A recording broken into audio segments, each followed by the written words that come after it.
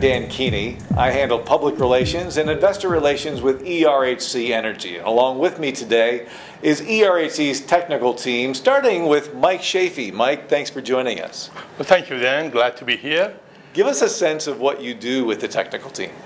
I'm a geoscientist and kind of support the company in terms of technical input and expertise, and helping them for their expansion campaign in Africa, and look for the possible opportunity in the different countries or companies, and evaluate the data and make recommendation to the company. What is a person's background like yours prior to joining ERHC's technical team?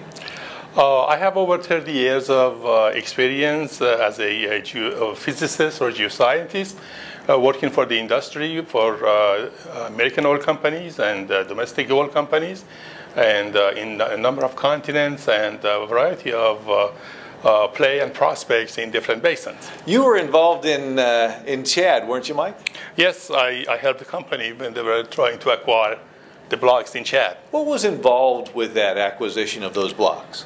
Basically, I looked at the technical aspect, and I considered the previous exploration and drilling and the production activity in the country, and also did some investigation in terms of geological and geophysical and partially engineering of the area in that country, and made a technical judgment and recommendation to the company.